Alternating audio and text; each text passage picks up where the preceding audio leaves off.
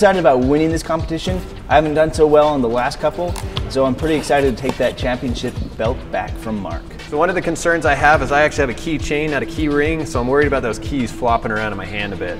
I really hope that I get the bottle opening task because this bottle opener is boss. You know, Jaron's kind of slow. He doesn't have the most nimble fingers. I think he's probably going to drop that multi-tool several times, maybe even lose it, so it's going to be an easy win. Mark, you better watch yourself because I'm taking you down. Hey Blade HQ Nation, Jaron and Mark here. Now it is the end of the month, that means it's time for a competition video. Now having an EDC knife is great, so we decided to find out how an everyday carry multi-tool would stack up. That's right, for this competition we selected two keychain multi-tools or compact multi-tools to put to the test. The Leatherman Squirt and the Gerber Dime. Alright, let's get out there and find out how this competition is going to work. Alright, in our compact multi-tool competition there are 6 stages. Let's go check them out. So right here is the scissor stage. And all of our stages have the rule of 2. That means you have to do every task twice. So with scissors, you need to cut out the star-shaped pattern twice. Then cut out 2 strips of leather. All right, this is the screwdriver station. So the small screws, the Phillips, you have to extract, and the large screws, the flathead, you have to insert. This is where we put our files to the test. You need to file down the little extrusions on the metal until they're smooth to the touch. This is the station where you put your knives to the test. You have some retail packing, you have to cut through twice, then break down 2 boxes as well as cut the cardboard twice in half. All right, every multi-tool has a bottle opener, so let's put those bottle openers to the test, see how good they are. 2 bottles, open. Here's the plier station. The rule of 2 again applies. Extract 2 staples, and then use that wire cutter and cut 2 lengths of wire. Now the catch to this competition is the wheel of choices. There are 6 stations, but each competitor only has to do 4. It's going to be randomly determined by a spin on the wheel. If you've already done that station once, you spin again until you get something different. Let's get it started. 3, 2, 1.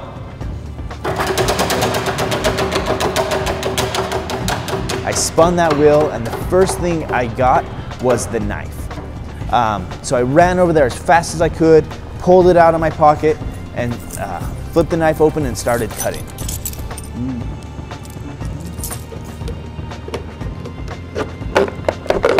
The blade has a sheep's foot point on it, which is nice and safe, but it is difficult for piercing. So I had to come at it at a different angle and start slicing through the top and try and pull my way through the plastic.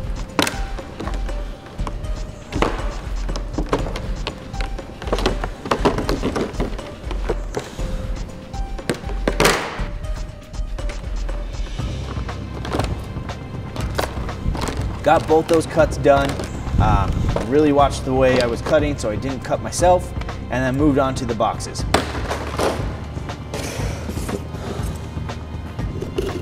Got to that duct tape and started slicing through. It did catch here and there, but overall the knife did well and I was able to cut that duct tape and break down the box.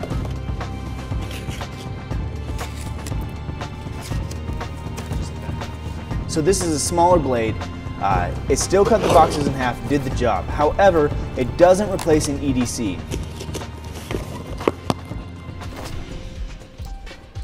Fastest time wins.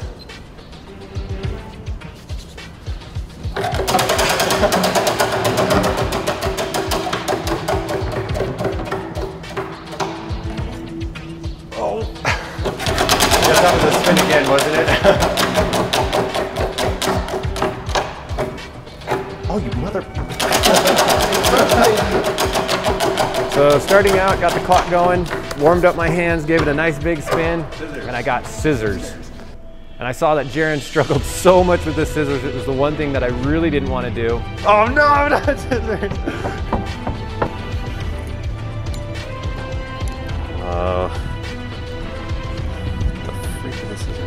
So I ran up the stairs. I thought I might have a few techniques, having already seen Jaron use the scissors, that might help me do it better. Fortunately, those didn't work. Initially, I tried to spread the fabric tight and taut against the table.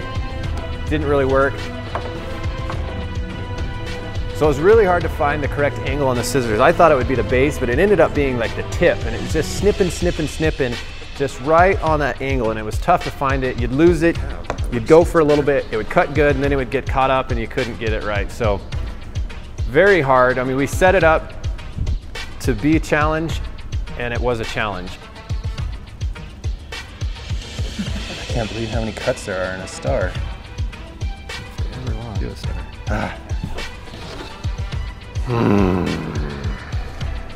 I think really the intended purpose for these kind of scissors is to catch the stray string from a pants or a shirt. Oh my gosh.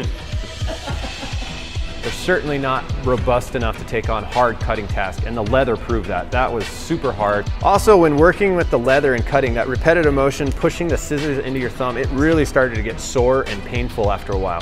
Again, those scissors are not really robust. They're not going to tackle big projects for you. So got back, spun that wheel. Spinning that is really exciting. Watching it spin around and you don't know what you're going to get. I really wanted the bottle opener, but got screwdriver. That one was right around the corner, so I jumped around, pulled out the Phillips screwdriver and started unscrewing those screws.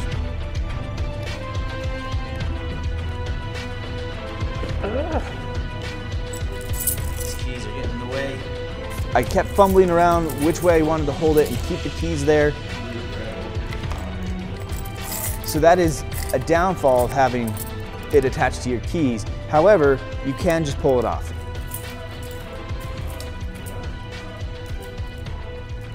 Then I moved on to screwing those screws in. So I started giving that some torque to get that screw in, started to feel some flex in the screwdriver, so I eased up a little bit because I didn't want to bend the tool. Tool isn't meant to screw screws right into wood. It's meant for something around the house, something more like unscrewing a light switch plate or something that's already threaded. It did get the task done and I was able to move on. Halfway done.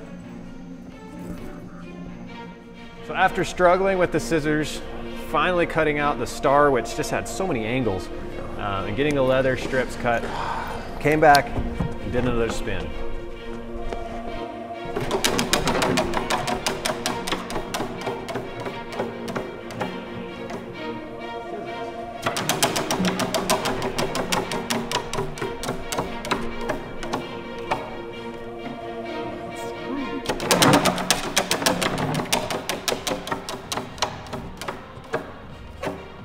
So I spun the wheel, came up file.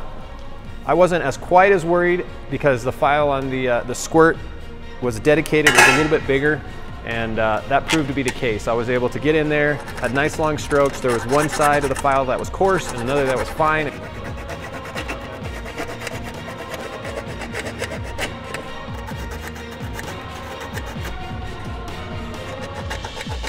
Did the trick within a few minutes.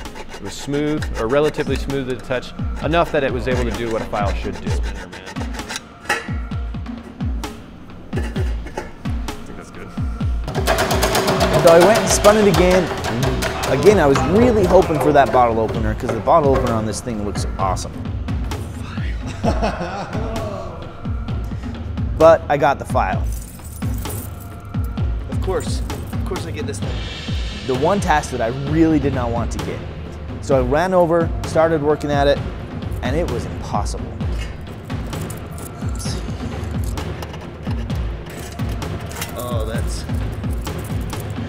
Everything is on this right here, the side of the file that I want to use.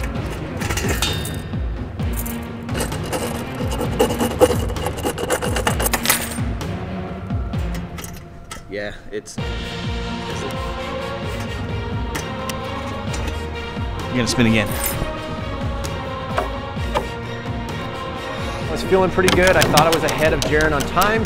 Spun the wheel again, spun the wheel again, spun the wheel again. I kept coming up with stuff that had already done or spin again. So want pliers.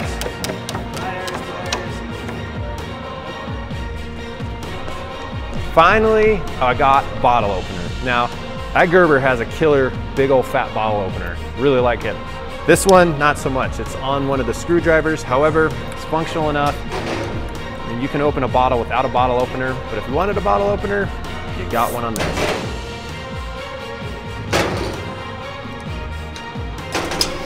So using the bottle opener, it took a couple pries to get it open. Took a swig, it got super bubbly, bubbled up my nose, and I was coughing it out. I couldn't even swallow what I had. It was kind of gross, but I ended up spitting it out. Keep going, keep going, keep going. Okay, so I physically couldn't get the angle I needed to complete the task. So I respun.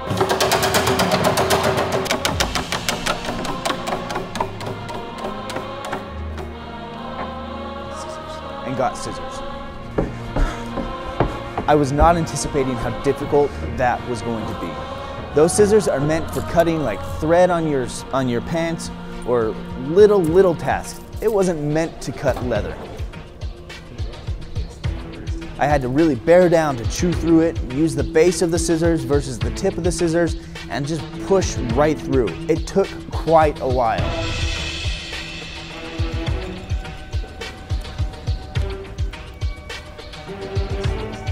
So it just kept chewing through, kind of had to slow down a bit in order to get all the way through. Once I completed one strip of leather, I decided to move on to the material so that I could just have a break. I was able to cut through the stars relatively easier than cutting through the leather. Once I completed with the fabric, I moved back to the leather, and that's when I knew I was taking way too much time. Went at a couple different angles, finally able to finish, and moved on. Got it. Came running back after my ordeal with the soda, gave it another spin, and I got pliers. So the plier stage was all the way back in the corner where I had just come from. So I had to run back there where the soda was, open up my pliers, they had a nice spring in them. I was able to clamp down very easily on the staples, pop them out. That's not something you're gonna be able to do with your fingers. That's why you want something like a little tool, like a little multi-tool in your pocket. So after popping out the staples, I went to cut the wire. Choked up on it a little bit too much. It pinched down on my finger pretty good to where I got a little blood blister. It's a little painful, but I was able to get on it and get that second piece of wire cut relatively easily. So I cut off that second piece of wire. I knew all my tasks were complete. I was pretty sure I was headed Jaron at that point, so I grabbed the bottle, a little victory tour, put it in 5th gear, hightailed it back to the stool, turned up the time. Sure enough, I think I won. The last task, I really wanted that bottle opener. I needed to make up some time, and I knew the Gerber would perform well. So I was chanting for it as it was spinning. Yeah. And I got it. So I ran as fast as I could back there. Popped one cap off, moved to the next one, fumbled a bit, but got it done. Popped it off, had a refreshing drink, and ran back.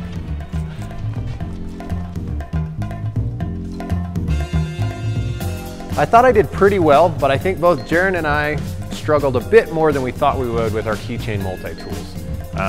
You're really getting a reduced size and reduced weight, which is what you want in a keychain multi-tool, but functionality also takes a little bit of a dive because of that. So overall, the Gerber Dime performed really well. It's got a great price point, nice and affordable. It's got a number of tools that can get a job done that a blade just can't do. All right, the nice thing about a keychain multi-tool is the fact that it goes on your keychain. The keys are going with you, so are these tools. And that's the biggest benefit. You always have some tools when you need them. 15 minutes, 18 seconds. Suck it, Jaron. Well, again, that was a lot of fun. Good job, Jaron. Thanks, you too, Mark. Now, if you're interested in either the Leatherman or the Gerber, you can go ahead and click on the links below. Or if you're more interested in a full-size multi-tool, we have some great options here. Now make sure you stay tuned for next month. We'll be revisiting the competition we did a year ago just to see how far along we've come. We'll also be doing a giveaway, so keep watching for your chance to win. We'll see you next time. Adios. All right, I know a lot of people might say it's a superior product to another product, but honestly, both the multi-tools were pretty good. They're not really stout multi-tools, but they get the job done. Really what it comes down to is just me being a better competitor than Jaron. I don't think so. No.